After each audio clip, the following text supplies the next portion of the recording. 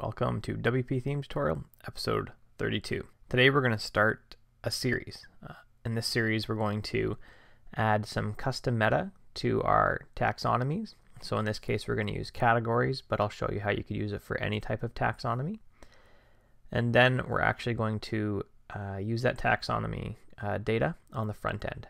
So for this series, we're going to assume that our client wants to add header images to our categories, just so that they have something visual on the page to spice it up a little bit. You can see here to start that I've got a plugin name, and it's called the Random Taxonomy Images. And I've called it that because we're going to add a few other scenarios in our next screencasts in the series. And in there, all I've got is a normal plugin header, the normal free software declaration, and that's it. So what we're going to start with is we're going to start by adding our class that we're going to use to wrap the class that we're going to use to wrap our custom taxonomy meta. So we have our class. And I always like to label the end of it, just because it makes it easier to read. And then right at the bottom of our class, we always need to start it. We need to instantiate it. Well, that's not what we wanted. So we're going to go WPTT tax image equals new WPTT tax image. And so now we've got our class set up. Next thing we're going to need to do is call our first function inside there, and for that we're going to use the construct function. And that function inside a class just always gets called. I always like to label the end of my functions as well. When you get a big class, it just makes it way easier to read. And so the next thing we're going to do is start adding our custom meta to our taxonomy. We're going to do this with two actions.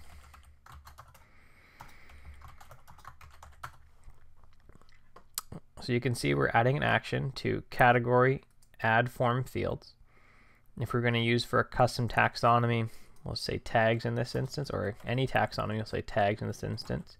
We'd say tag, and that would change it to tags. If we had a custom taxonomy called region, it would be region add form fields. For us, it's category add form fields. And because we're inside a class, we're using an array. An array says this, which means call inside our class, and we're going to call the function add tax image field. So let's add that function now.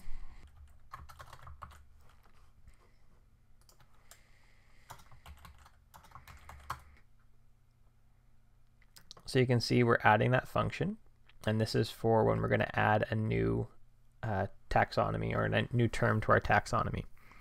And all we're doing here is putting out some HTML. So we're doing a div class form field, we're labeling it, we're going to call it tax image. So you need to remember tax image. This is what we're going to use later to call it back out. Putting a proper label in there, putting a text input, and then giving it no value and giving a little bit of instructions to our users. So if I save that, and we'll go back to our browser, you can see I'm on the categories now. This is just a clean install of WordPress with the 2013 theme active and the theme unit test data active as well. We now have our taxonomy image field right here. So that's good, but say I want to add one to this taxonomy of ACI form. Well, it's not there. And you can see right here, it's called edit tax image field. That's because our second action here, category edit form fields, is trying to call the edit tax image field function, which I don't have yet. So I can pull that out from my other screen.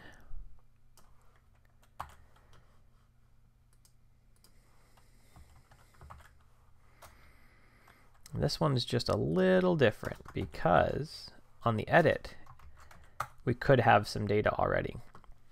So edit tax image field passes in the term, which is our term object. Out of that, the first thing we need to do is get our term ID. And we're going to assign that to the variable, to the variable term ID. And then we're going to get a term meta. And now custom post meta you normally store with the custom post meta functions, which are add post meta, update post meta. Now there isn't technically functions to do that for taxonomies. So what we're going to do is we're going to save this inside our get option, which is just a general options table inside WordPress. And we're going to call taxonomy underscore term ID by our variable. So if we're editing, in this case, we're editing taxonomy and our term ID is 2, because you can see the ID right there, term ID 2.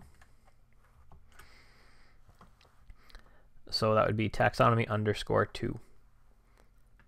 And then I'm defining image, because remember when we're on edit, if we defined a new one and added an image to it right away, then this would have a value already. So we're going to say image is term meta, and this is a one-line conditional statement. So what this means is basically if there's term meta, then I want the image to be equal tax image, and if not, it equals nothing. And then we have our basic HTML, which is the same as above, except it's in a table. So our table row, table header, our label, our input. You can see right at the end here we are using a proper escape function called escape URL, because we should have a full path to an image here, which is a URL. And we're calling that on image, which we defined back on line 67. And then we're adding our description. So if we save that and refresh, you can see we now have our taxonomy image right there. And let's try. So if we were just adding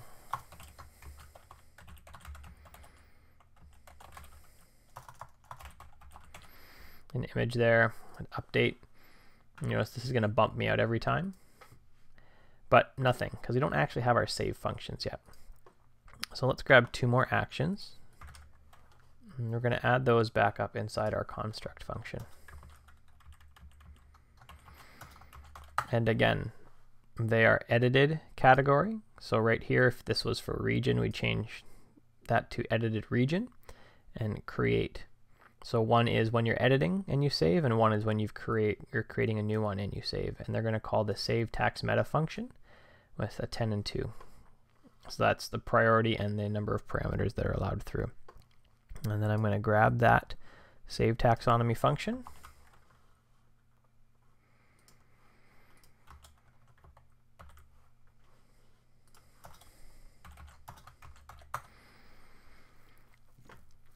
And you can see here what we're doing is we are checking if our post variable. So when you submit, it's going to submit a post variable of term meta. And we called that up here. We're calling it term meta is set. So if that's set, then I'm going to get my term ID again, which is passed through the function by the action. And I'm going to define term meta array as an empty array. And then I'm going to take that term meta array and add tax image to it. Now remember, tax image is what we called up here. You can see Sublime likes to highlight every instance of it.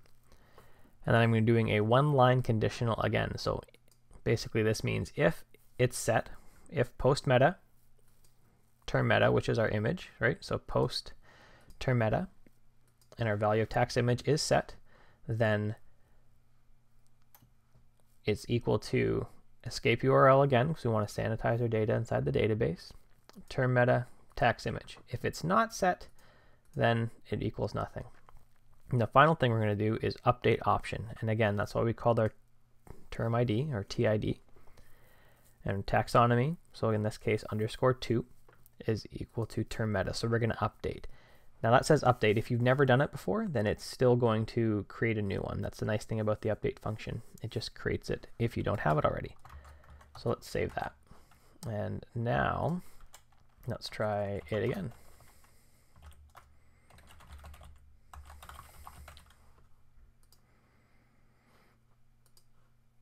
And you can see, there you go. We are now saving a URL properly and we're sanitizing it.